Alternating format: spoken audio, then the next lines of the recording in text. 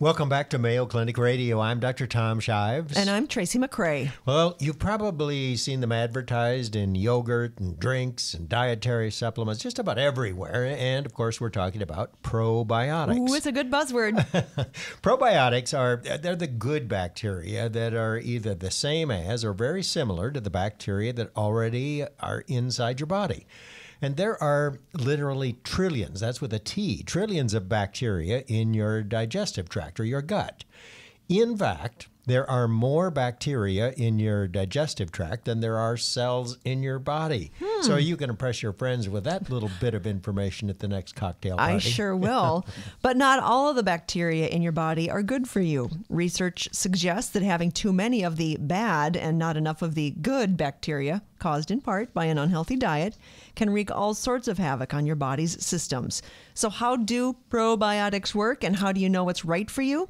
Here to discuss probiotics is Mayo Clinic gastroenterologist Dr. Joseph Murray. Welcome back to the program, Dr. Murray. We love having you. Thank you. Dr. Murray, glad you're here, because I want to ask you, is this probiotics thing being a little bit overdone? Well, I think we can't overdo the importance of our friends, the bugs that live in us and on us. That's essential not only for our survival, but for evolution of our human species. As a species that's been able to populate all four corners of the earth, we can adapt to the diets, to the environment, in part because of our bugs. They can change much faster than we do, and they provide us with that essential assist or support when it comes to, for example, digestion. Dr. Shives, you've been doing this program, though, for 26 years, and it's been only within the last few years that probiotics have even been a topic of conversation. When we got along fine without them. Well, that's not true. We didn't talk about them so much, but, you know, your grandma's sauerkraut was a probiotic.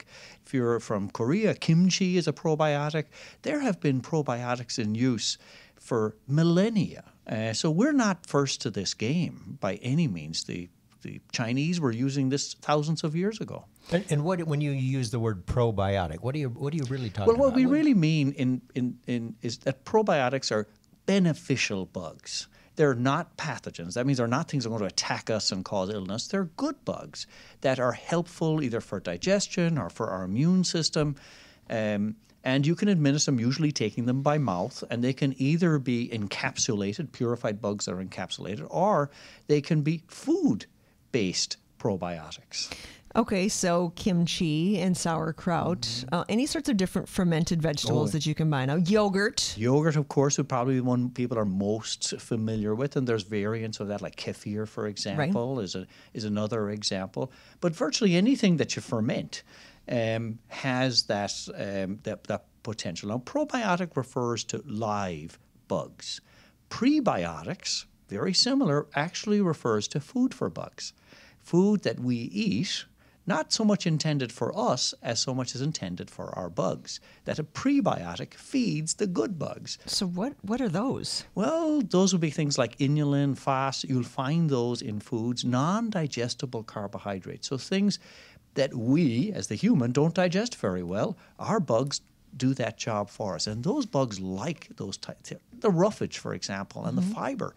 It's the bugs that are working on those and helping us derive the benefits that we have from eating those foods. But so the question is, though, do we need to supplement our diet with other probiotics like yogurt or some sort of pill, or isn't the flora that we need inside our gut naturally there as a result of our routine diet, normal diet, good diet? So that's an excellent point, Tom. And I think we have done a lot to affect our bugs. And over generations, we've been killing our bugs. We've been nuking our bugs. When you take an antibiotic, a general antibiotic, yes, it's important to treat the infection. That's the bug that's trying to damage us or kill us, perhaps. But when we take those antibiotics, we're also basically declaring nuclear warfare on our good bugs. And those are indiscriminate, largely indiscriminate. And yes, we've got some resilience in our community of bacteria. They'll grow back. But I think it's not a bad idea to help them. And then diets, we have a very narrow diet. A narrow diet for us is a narrow diet for our bugs. And bugs need to be fed. Okay, so the prebiotic, I'm going to have to research a little bit more about that. But how do you know if the food that you're eating or the supplement, the pill that you're taking, is a good pre or probiotic, or is just something that's jumping on the bandwagon and slapping the word probiotic or prebiotic on it. So the first thing is these are not regulated as drugs, for example, by the FDA. They're not required to show efficacy. That's, do they work for treating diseases or symptoms, by and large. So you're based partly on reputation. What's the reputation of the manufacturer? To have they published research, for example, on the use of their bugs? And just as you said, anyone can jump on that bandwagon and start manufacturing bugs pretty much anywhere. And that is a little scary. Yeah. Generally, things like foods, like yogurts, for example, you can taste them, you can look at them, and those tend to be generated in larger batches. So I think it's a little easier to identify those as foods. It's when they start putting things in capsules or powder form, then you wonder, well, how good were those bugs to begin with? Mm-hmm. But they are live bugs in those capsules? The intent is that they are live bacteria. Have you checked it out? You can grow them. You can sure grow them from there. They're dried. Some of them have to be refrigerated, for example. Others work, they're called lyophilized. That means they're freeze-dried, but they will reconstitute. Bacteria, well, not all of them will come back to life, but most of them will. And what about yogurt? I mean, because I've started to kind of read a little bit more about this kind of stuff. Is it beneficial for me to be making my own yogurt as opposed to buying store-bought yogurt? Is there really a big trade-off difference? Well, remember, store-bought yogurt has to be transported, it has to be stored, it has to meet certain taste and texture characteristics. There's a lot of additives. And again, it depends on what you're looking at. If you're looking at a very simple yogurt, I would look at the ingredient list. The shorter the ingredients, the list, the better I like it. So how do you make yogurt? What's in there? You take milk and you make yogurt out of it. You got to Google it, Tom. Really? That'll be a You gotta have some recipe. bugs in there, So don't you can start it. My mother made yogurt, Yep. and she would take a little bit of starter yogurt from the previous batch, put it in containers along with whatever milk she was using, keep it at a certain temperature, allow the bugs to grow, let it grow for a few days, and you got a whole new batch of yogurt, and then keep on using that piece. Yeah. And I've got friends that say once you start doing that, you don't ever want to go back to store-bought yogurt because, of course, making it yourself so much better. Yeah. All right. We'll bring some in sometime. But listen, I want to address. I don't want to try it, but I just would like to see it. No, but you know what? But also, I want to address. I mean, Dr. Shives. I'm not going to put words in his mouth, but he is a little bit skeptical about the importance of probiotics. Is that fair to say? Well, taking it as a supplement. Yes, I'm a little skeptical. So I do think it's important that we recognize that some of these things are not proven to be beneficial. And I would always, if a patient asks me, and that now is becoming a much more common conversation in the clinic room, is patients say, well, what about my bugs? So what I ask them, are you eating a broad diet that includes lots of fruits and vegetables, especially because those are things that bugs like. Good bugs like the fiber and residue that's present in those fruits and vegetables. And then are they eating very high-fat foods? Because high-fat foods might actually feed bugs that aren't so friendly to us, perhaps. I could have a problem. What about sugar? Is sugar feeding the bad bugs? We don't know that for sure. A lot of the sugar, if you take pure sugar, you're going to absorb most of that sugar in your upper digestive system. The bugs that really like the sugar are in your mouth, and our dental colleagues don't like that at all because you feed those bugs in your mouth sugar and those produce all kinds of acids. They damage your dental enamel surface. They encourage gingival infection, gingivitis, some nasty things like that. So sugar is not so great. It doesn't make it to the colon. We want food that has fiber that will make it to the colon and feed those bugs. Are there any patients where you have actually suggested to them that they take a probiotic? Oh, yes. And who would that be? So there are certain circumstances where it may be helpful. It may be helpful in people with kind of inflammatory disorders in the gut. Now, I would never regard a probiotic as a primary treatment for, say, somebody with inflammatory bowel disease, but it might be helpful. I also recommend it in people who've taken antibiotics, for example. The data on that is a little mixed. There may be help in certain circumstances in children with or people with infectious gastroenteritis. You might shorten their illness a bit with probiotics. There is mixed data, and I will say there are some studies say it's great and some that say it's not. And that may be because the actual bugs matter. What are those bugs doing? Now, here at Mayo, we've done research on bugs. That's what we're going to talk about next. It's like he knows what to do. Okay. Gastroenterologist Dr. Joseph Murray. We're talking about probiotics. Time for a short break, but when we come back, we'll talk to him about what Mayo's doing with regard to probiotics and the future of probiotics, these live bacteria that some people are taking every day. You're listening to Mayo Clinic Radio on the Mayo Clinic News Network.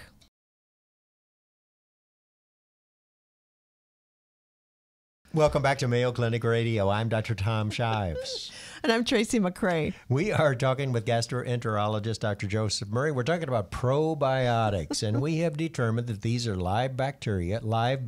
They're good bacteria, and there are certain patients for whom it is reasonable to prescribe a probiotic and as a supplement. And if you were going to do that, would you tell your patient to eat yogurt or eat these certain foods or go to the store and buy a pill?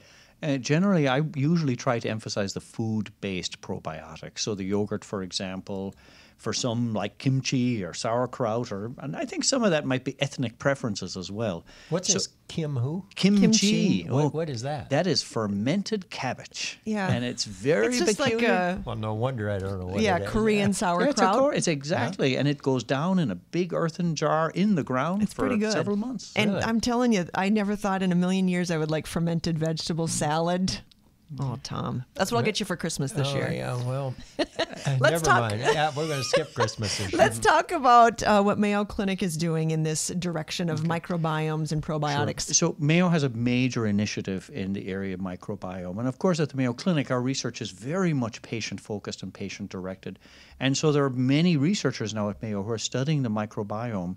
Now, what is that? That's the flora of the bacteria in your our gut? community. Think of in fact, the microbiome even goes beyond the gut. It's present in the mouth, on our skin, and basically every part of our external or even some internal surface of our body have a microbiome. So when we think about the microbiome, we think about the whole of that on the human surface. And we have many investigators who've been studying the microbiome in association with diseases and disorders, also studying the effects of particular bugs.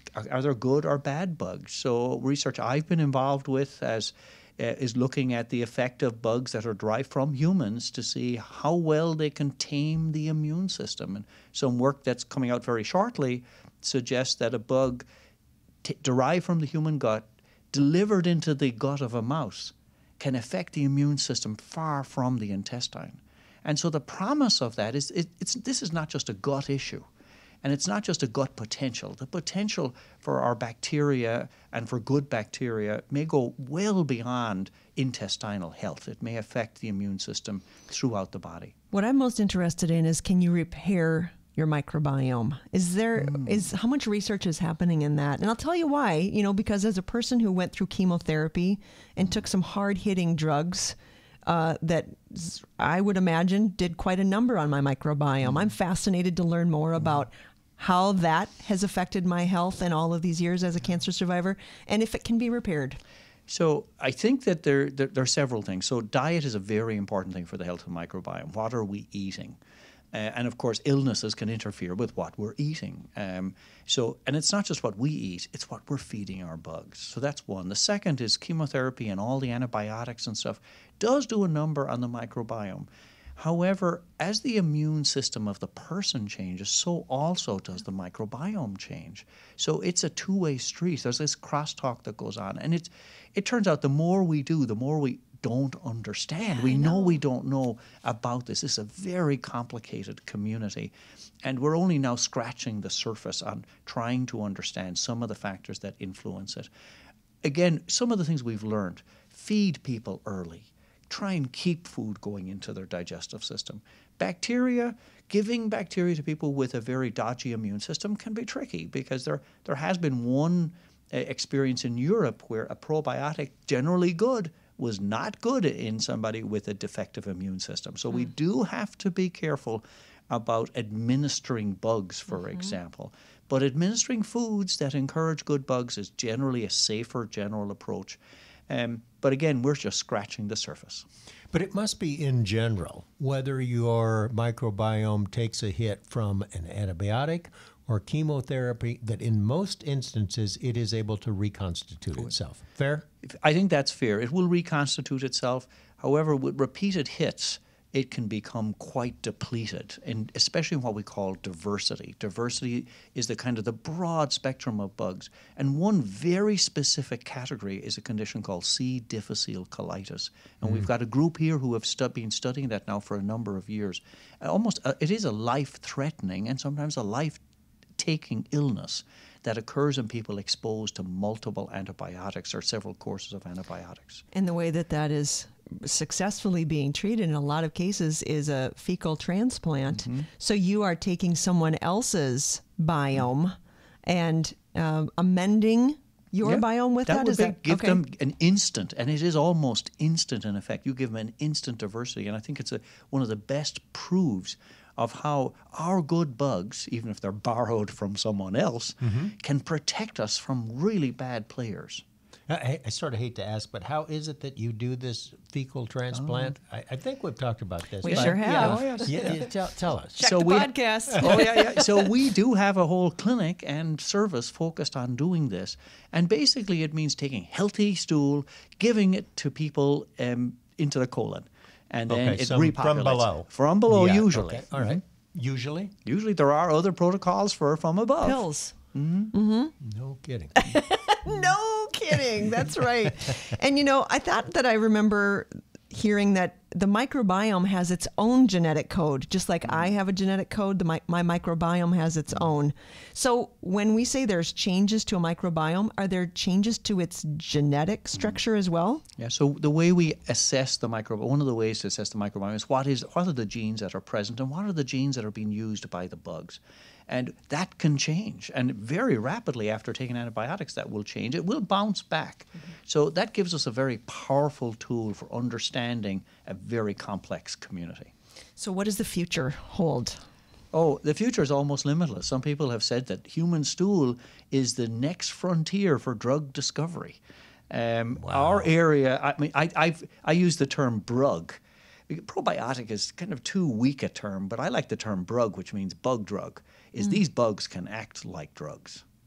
Wow. Let's say that again. The human stool could be one of the next frontiers for drug discovery. Well, interesting. And it may happen right in your lab. All right, we'll bring on the kimchi. Bring on the kimchi. We've been talking about probiotics with gastroenterologist Dr. Joseph Murray. What a pleasure to have you on the program, Dr. Murray, once again. Thank you. Thank you for having me. Still to come on Mayo Clinic Radio, how advanced directive laws vary from state to state. And later on in the program, understanding lymphedema risk in breast cancer patients. Do you have a health-related question you'd like us to answer or a topic you'd like us to cover? You can tweet us anytime at # Mayo Clinic Radio or send an email to mayoclinicradio@mayo.edu. Coming up, the latest health and medical news with Vivian Williams. You're listening to Mayo Clinic Radio on the Mayo Clinic News Network.